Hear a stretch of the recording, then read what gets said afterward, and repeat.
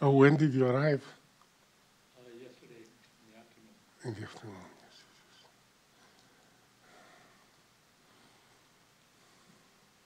We left the airport about 4:30. PM. You mean here or there? I left Hong Kong at 6 in the morning. Wow. I had to go to Hong Kong. Yes, yes, I heard. That's crazy.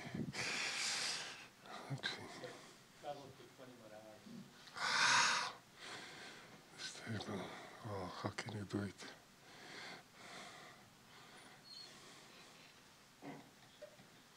Amazing. Now, we did the definition last time, I think the full ribbon. We defined it as Cartesian product, yes? And no? No difference. Last time? Okay, then we'll do it now. Very good. So this is an outline of half of what we'll do. So after this, what follows are the representations, the higher Gelfand-Tsetlyn version of the representations with a lot of simplicial things related to permitohedra. So let's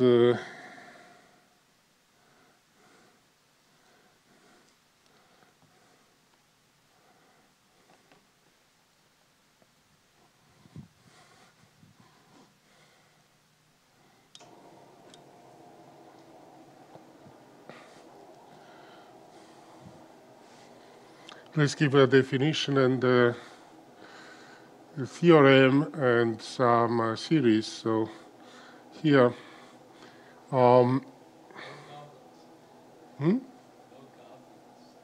No goblets. Oh, goblins! Yes, yes, yes. We should. Oh, there are goblins. Look, there's one up there. Do you see? Yes. I think some good climber got a shot at it. Very good. So there we are. And now on Halloween Day, let's see the higher roots.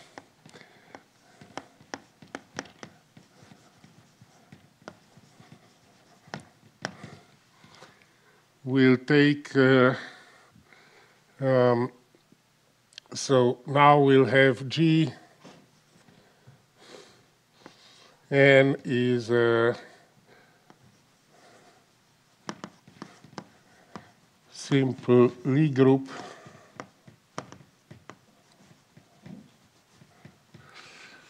at a root of 1 at the nth root of 1. This is also known as a quantum group.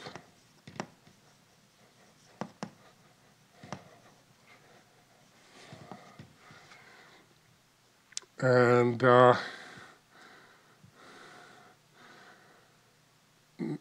we have G module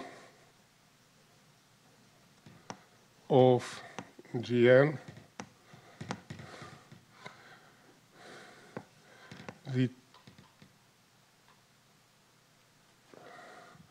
We have the vertices of G, the irreducibles. For lack of time, we haven't studied this in general, but we'll work mostly with the case AN here, although quite a lot, including these higher roots, work in general. So these are the irreducibles, the vertices of G. And then we have a graph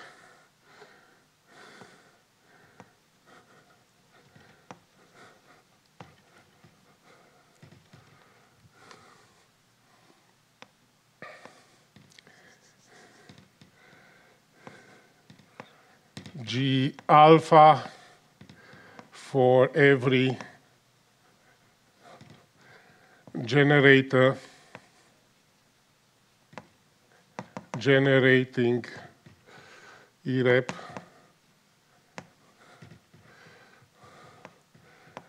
of G.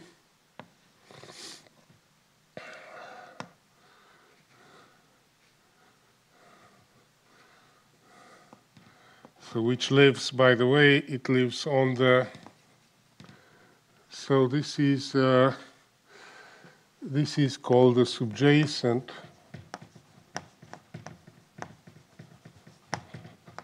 which means underlying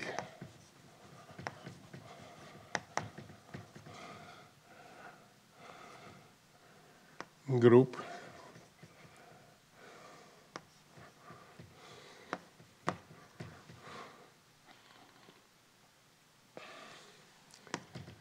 This is SL2 for usual math. We'll also use the expression that we do mathematics, we do representation theory, or mathematics in general, over G. So that's the idea is that the usual mathematics has as underlying group SL2 in things like matrices, representation theory, manifolds which are built out of matrices for gluing, and so forth. So what we are doing now is replace that not just with a higher math, as the title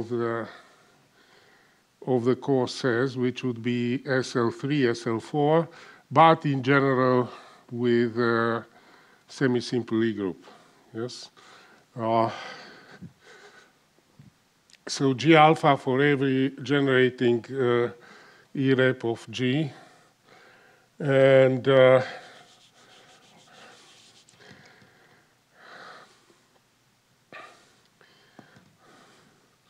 so thus, for any alpha in the representations of G,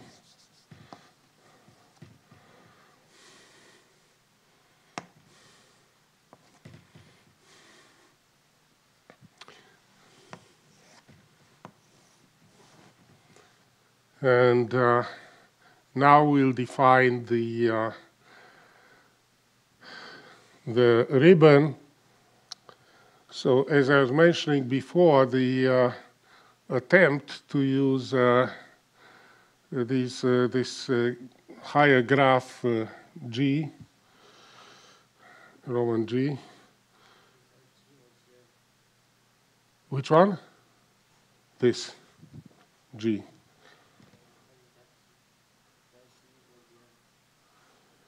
Oh, here. No, this works for any representation, yes, of G.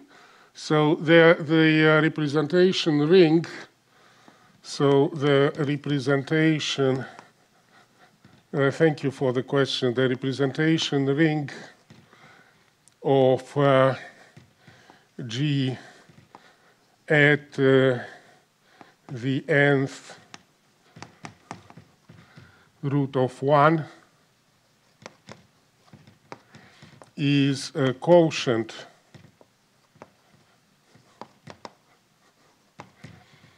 and it's well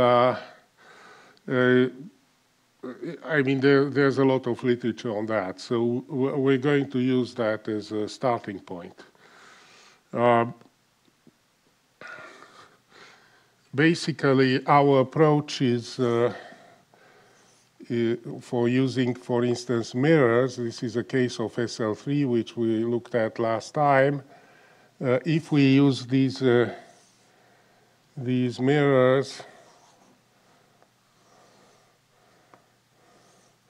we'll have here the irreducible representations, the empty single dot, double dot vertically. These are the generators. And after that, we have an affine mirror. So this is the affine cutoff.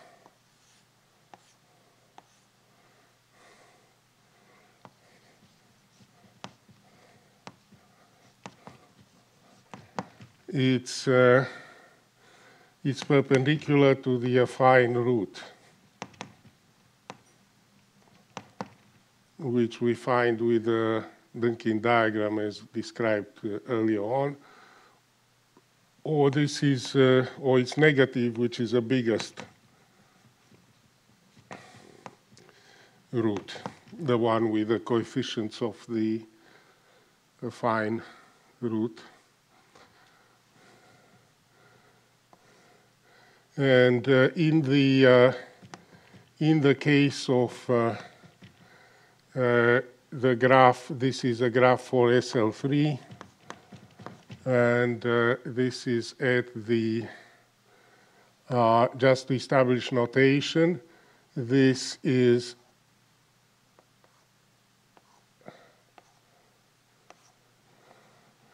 at the 1, 2, 3, 4, 5, 6 root of unity.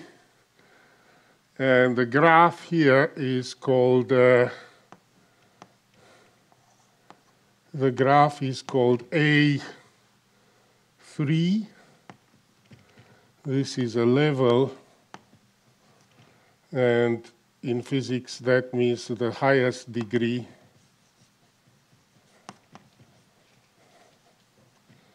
not killed by cutoff.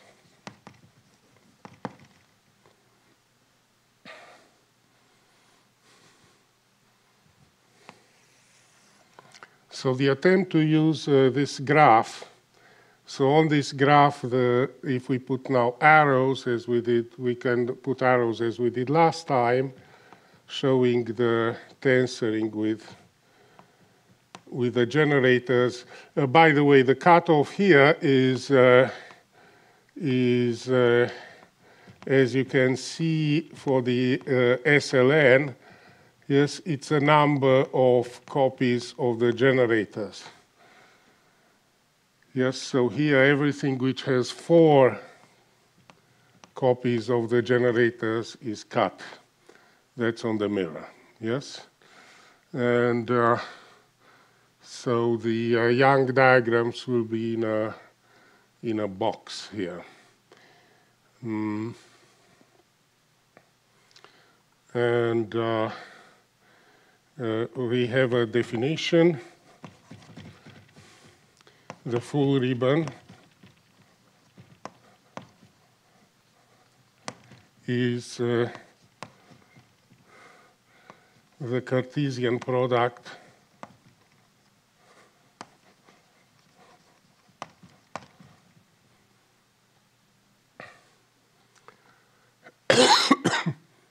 weights of G. This means here this is a weight lattice.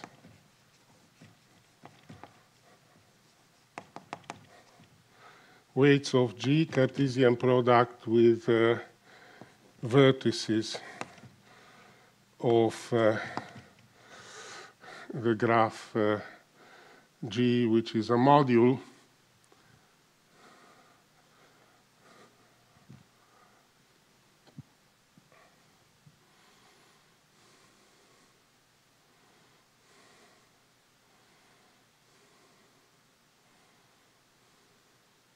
Now, on this graph, we have, as shown last time, we have fusion graphs. So we have fusion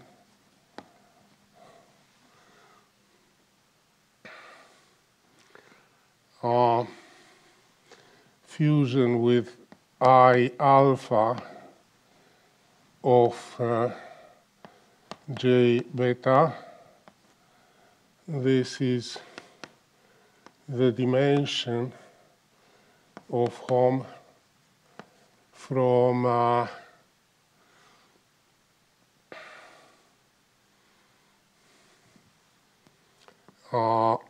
alpha from sigma j minus I tensor alpha to beta.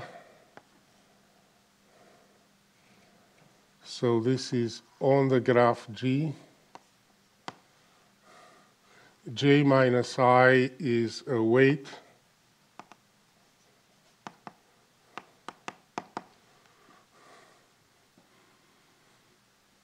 And alpha, beta are in the vertices of G. So on the graph G, we know how to tensor, that's part of the data, we know how to tensor with the generators, and it's supposed to be a module, so the, that extends in to tensoring with any representation of G. And moreover, tensoring with these representations on the cutoff mirrors will give 0. We assume not just that we know how to tensor things, which would be just a fusion graph, but we assume that we have all the data for the action, which means, in this case, let me show it in the case, well, I'll show it a bit later in the case of SL3, what that data consists of. But let's continue here. So this is a fusion. Now the fusion is biharmonic. So this fusion, this is an integer, yes, and so fusion of I alpha. This goes from the vertices of the ribbon to Z. And let's observe that this is biharmonic.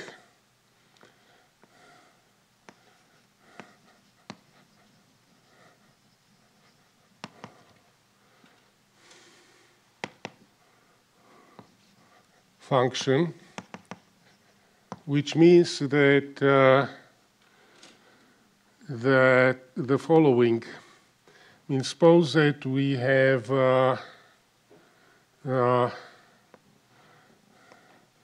K in the let's take first in the generators generating. So fundamental representation of generating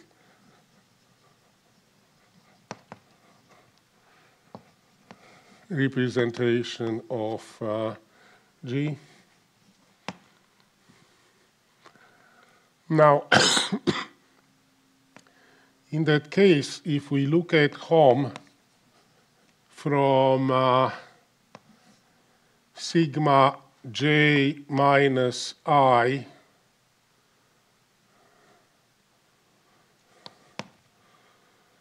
tensor, let's put it, this is tensor alpha to sigma k tensor beta.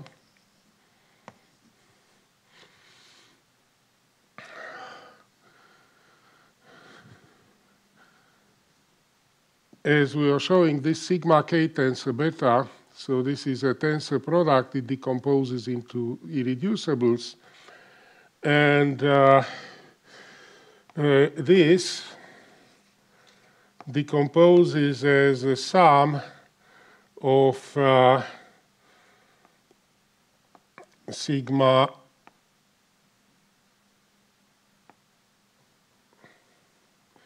L over L in the weights of K, of sigma K, sigma L tensor beta. And the sum is here with multiplicity. So when you tensor with a representation, you take the sum of the neighbors of the beta with each of them taken with multiplicity, the multiplicity in the representation of K. So the same, of course, applies to the module. And now this is the this is isomorphic canonically by the Frobenius reciprocity theorem, which is really very close to the theorem which you did in linear algebra. You can move in a tensor product something from the left-hand side to the right-hand side to sigma J sigma K bar tensor sigma J minus I tensor alpha to beta, which is isomorphic to sigma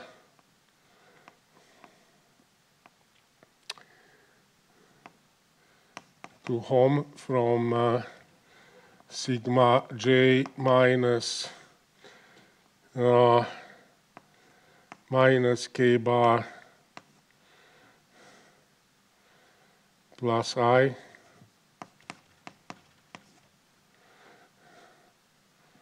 tensor alpha to beta, and now we need here, excuse me, we need the K bar on the J side. So K bar plus J minus I tensor alpha. And here, this, as you can see, this is a neighbors of J. So this is a Laplacian of K bar on the graph G. And here we have the Laplacian with K on G. So these are the neighbors of beta on the graph G. This is the neighbors of G on the graph, on the weights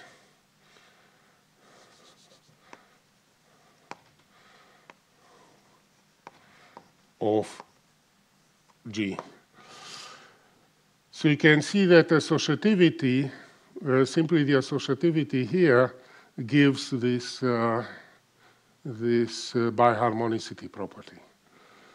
Yes, and you can also see that you need to tensor with, you need to take the neighbors with K bar on one graph and with K on the other graph for biharmonicity. So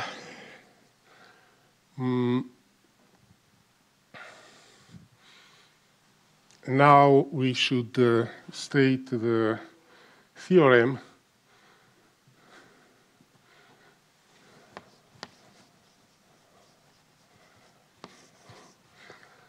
so once again, trying to use this time the graph G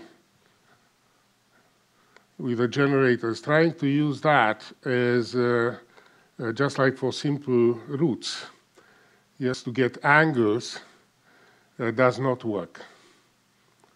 So this is the approach that worked. This was where the original, remember I was telling you the history of this, that the Dynkin diagrams, the candidates for Dynkin diagrams were found initially by Di Francesco and Zuber around 1995, and they had also they had some criteria by analogy to the usual Dynkin diagrams, namely the spectrum should be among the spectrum of the graph A.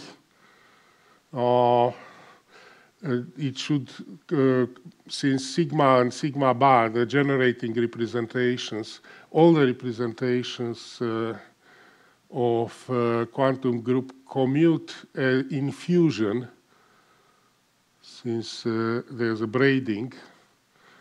So they always give the same fusion products. The tensoring, the graph of tensoring with sigma and with sigma bar, 3 and 3 bar. In the case of SL3, in the names given by physicists, so those should commute. So the matrix of tensoring should be normal. It should have this way. It should be diagonalizable. The spectrum they had. This did not work, actually. Even the definition did not work because they found a matrix which was bad. And so they accepted the definition which I had. I was working on what would be in the names used here, modules and subgroups of quantum SU3. And I was alerted by Robert Coquerot, whom I was visiting in southern France, that the physicist from Paris, from Saclay, had a bounty on the classification of these higher Dynkin diagrams. So they were missing at the time a series, but by the time I brought that series, they had it as well. However, the bad one turned out to be worse and worse when they tried to use it. So one has to use when one goes to the higher, to the deeper things, one has to use a full structure, which I will mention. Now, theorem. Let's write the theorem here that the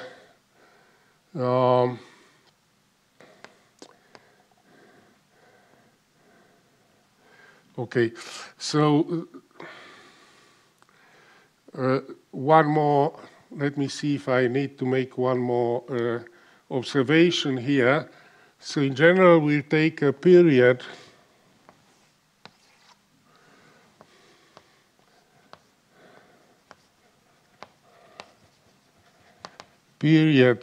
of weights of G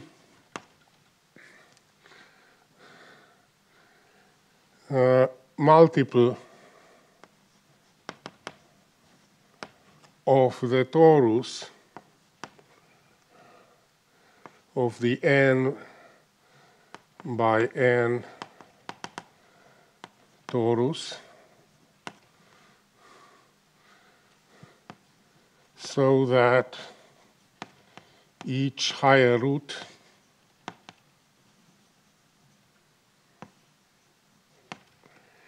to be defined here appears only once.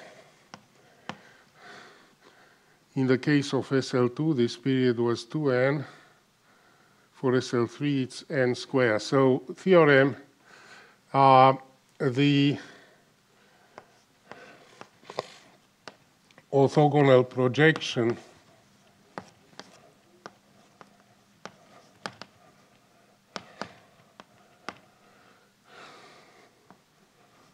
of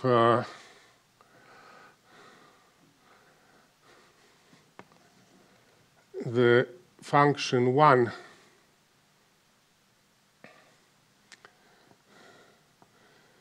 in 1 on I alpha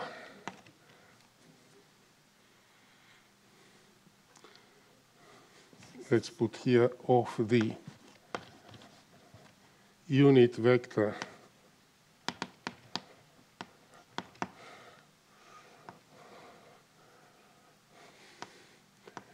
onto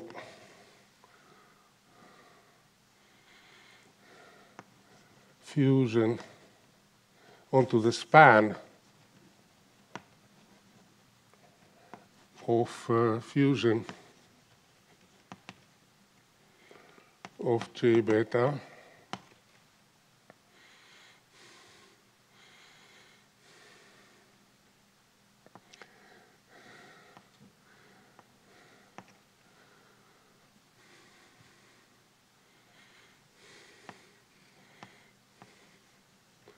multiplied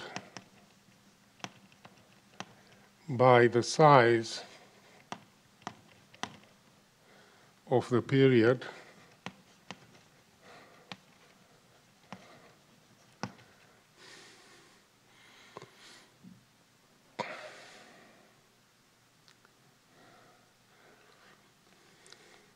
has entries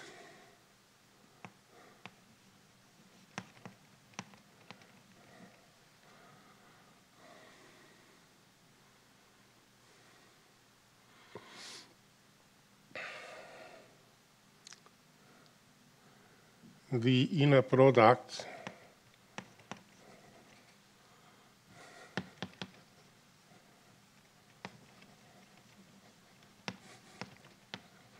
of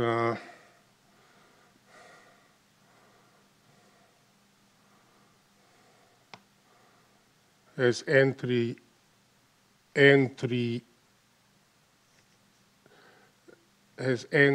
on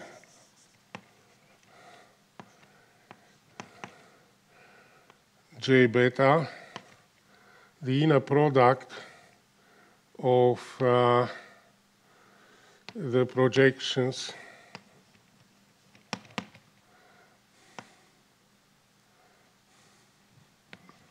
of I alpha and J beta.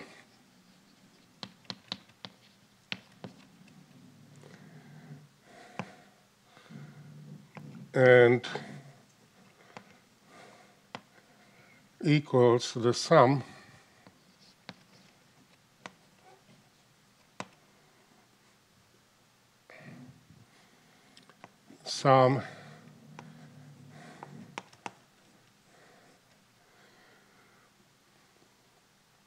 over the Weyl group of G of epsilon of W, the sign, times fusion from I alpha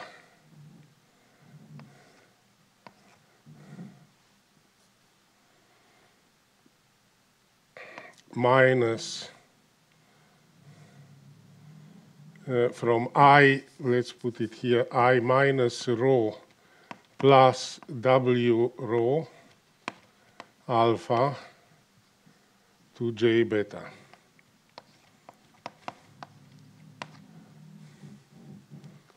Rho is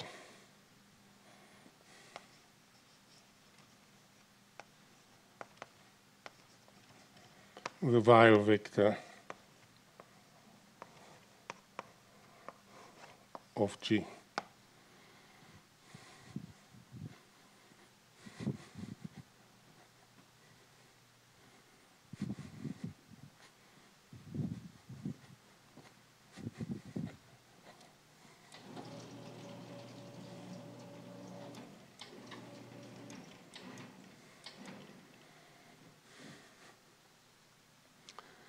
We shall also give some power series for both fusion and for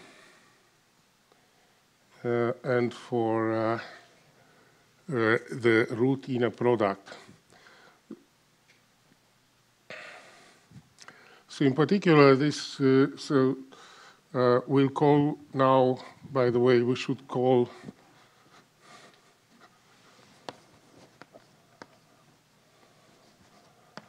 root of I alpha the normalized projection.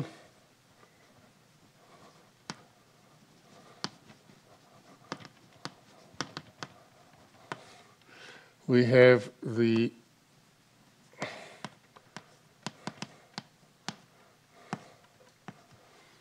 module square is the order of the subjacent Weyl group. So, so it means that the higher roots built on SL3, for instance, have norm square norm 6. And according to that formula, the inner product is an integer.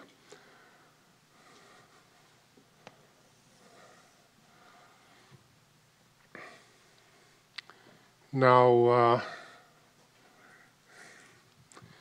power series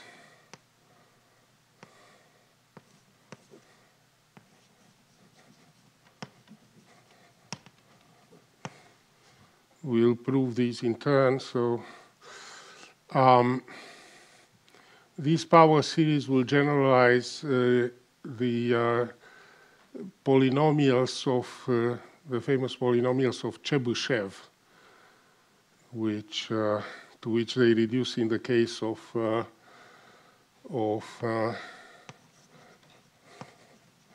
SL2.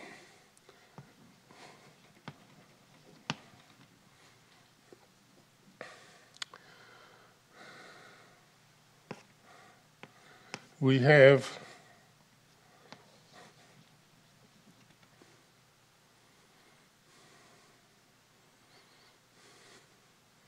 so there are unitaries. Let me write here theorem.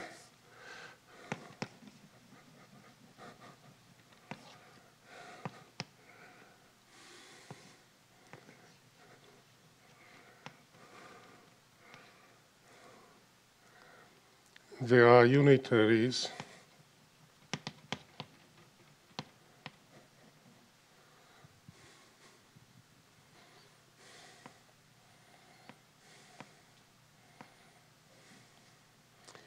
U alpha for alpha highest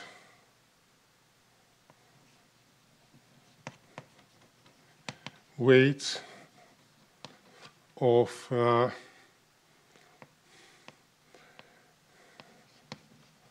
the fundamental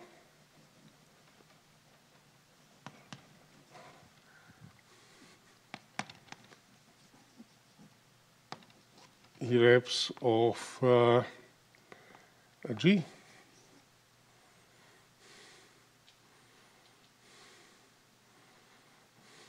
And these unitaries, U alpha, let me write them here, U alpha, which go from the vertices of the module group G to itself.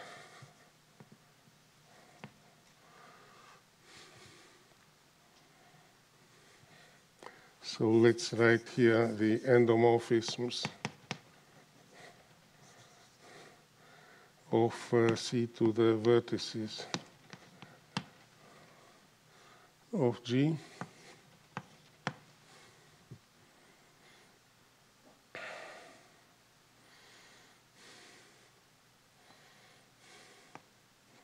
So that extending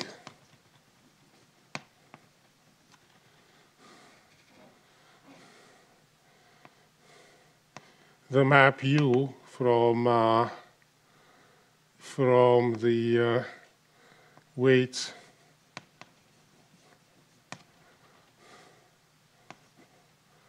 of G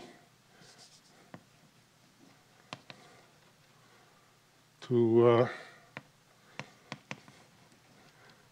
the above space see the vertices of G.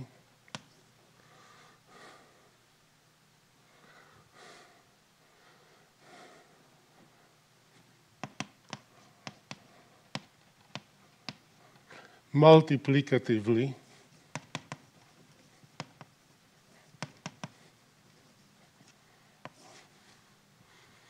so extending this multiplicatively, we have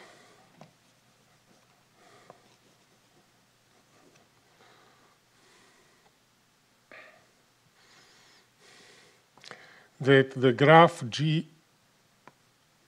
alpha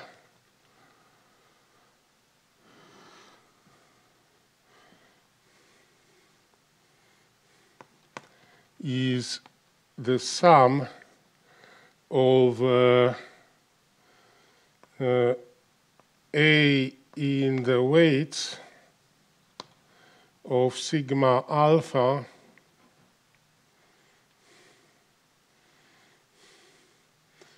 of UA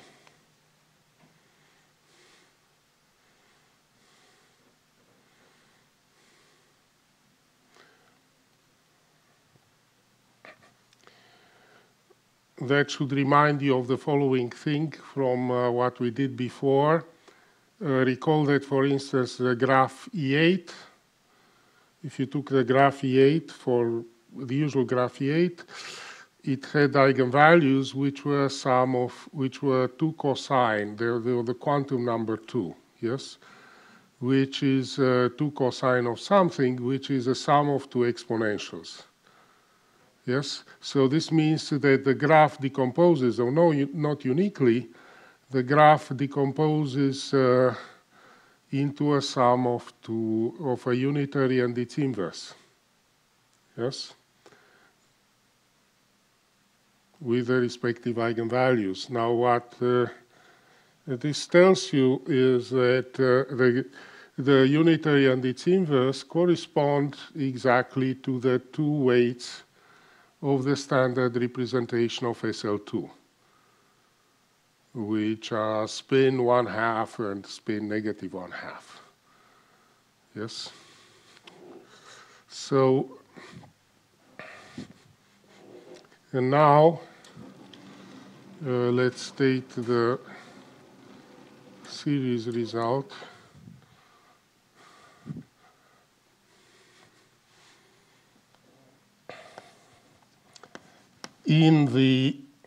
So this is a continuation of the theorem. So in the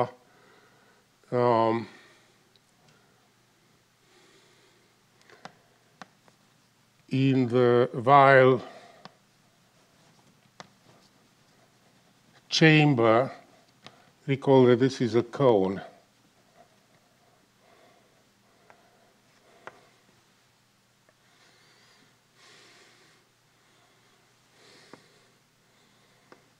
We have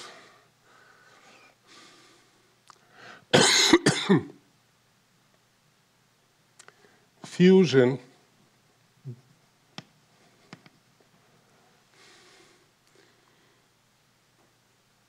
viewed as a matrix. I'm going to mention what that, the way that goes. The fusion is equal to the fusion from from 0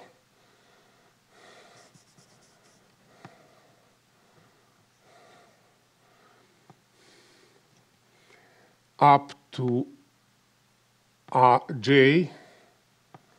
Let's put it like this. So this is viewed as a matrix fusion 0 alpha to j beta indexed with a pair alpha beta. So the sum of fusion of 0j times t to the power j is equal to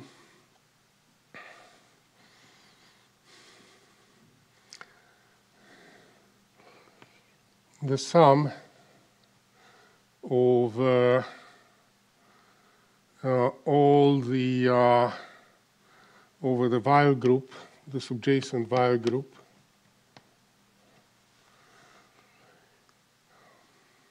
of the following.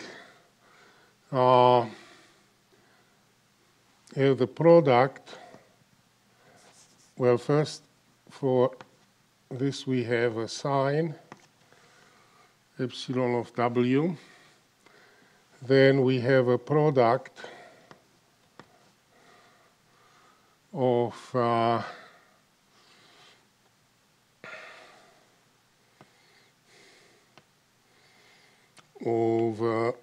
all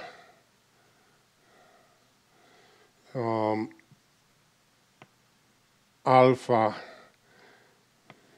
in the fundamental representations of G of, let's put it like this, G of delta alpha G times t to the power times, okay, so just a bit, so the product over all alphas. We have a numerator here, which we should put first. The numerator is the following. It's product over all alphas of u w of alpha, those are those unitaries, times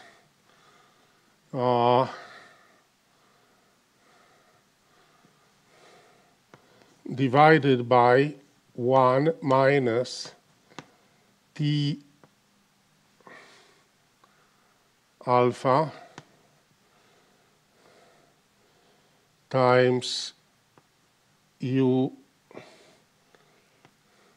w alpha, and this is 1 minus, okay, and this is inside the product.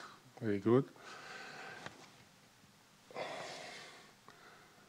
And this whole sum, rather the sum itself, should be divided by the sum over W, the same, of epsilon of W times the product of alpha in the fundamentals of G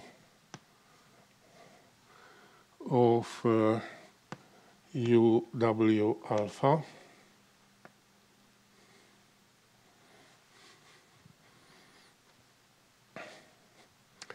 And the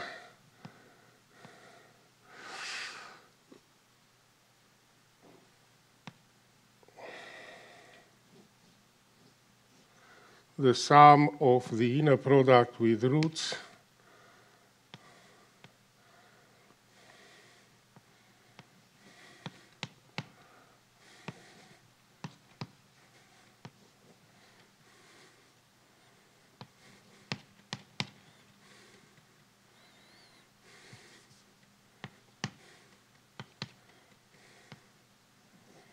is the same sum, but simpler, which shows that the roots are a very natural construction, times the sum of the product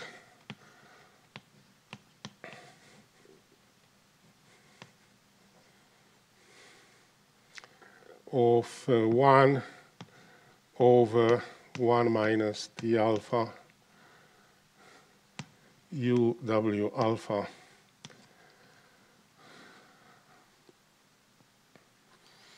Let me explain a little bit what's happening.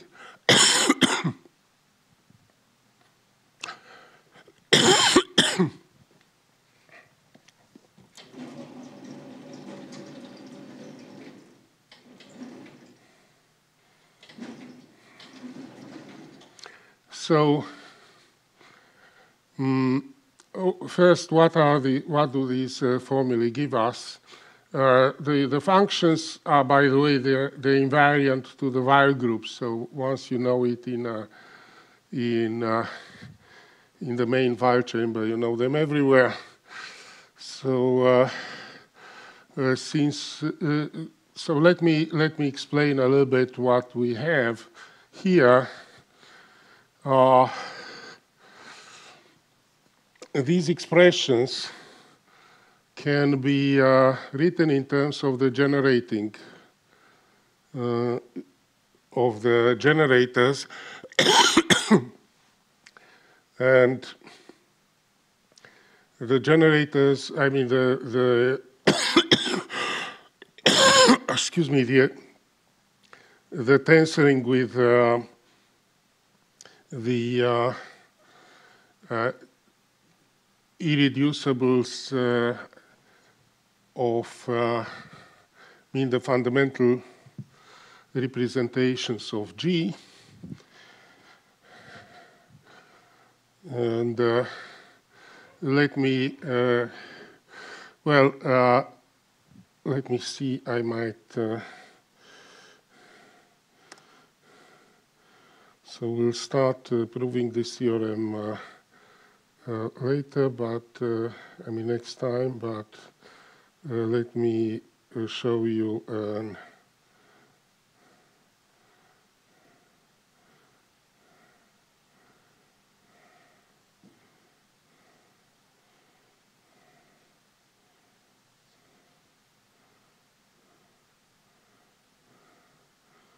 just a bit.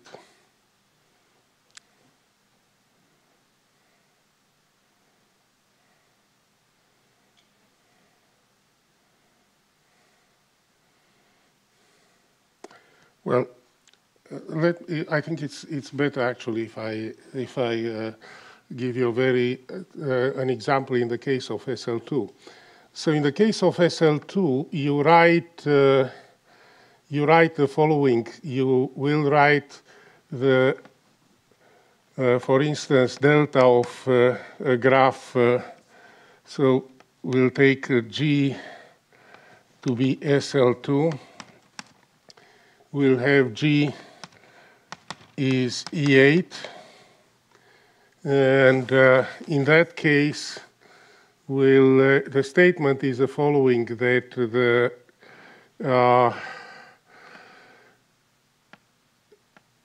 Laplacian, what we call the multiplication with 1, which is sigma 1, is a spin 1/2. Degree 1,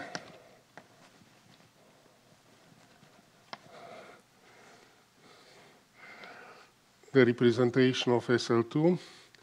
So delta 1, which is on the graph E8, is equal to U plus U inverse, the sum of a unitary and its inverse. And the formula for the fusion is that what we call the number of essential paths of fusion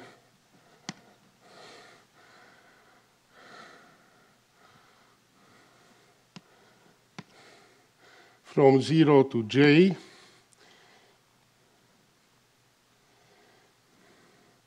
so which is a matrix fusion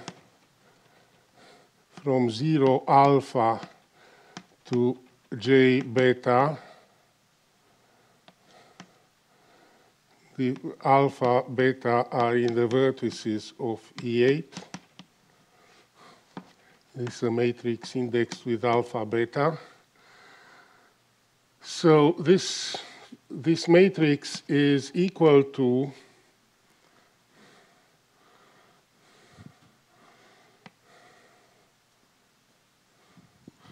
U1, so U over 1 minus TU plus U inverse, or rather minus this is a sum with signs, over 1 minus t u inverse divided by u minus u inverse.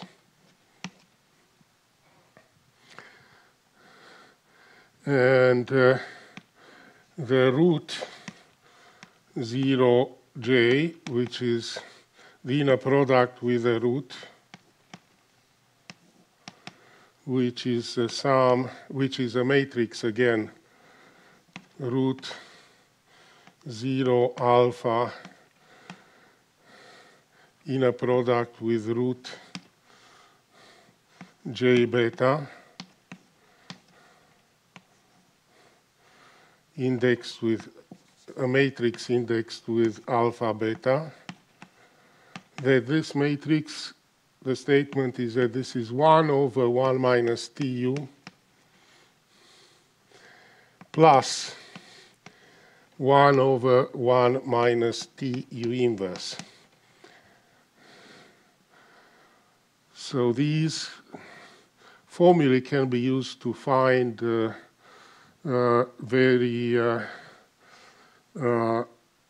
find the things out of to find this fusion and the roots from the generators.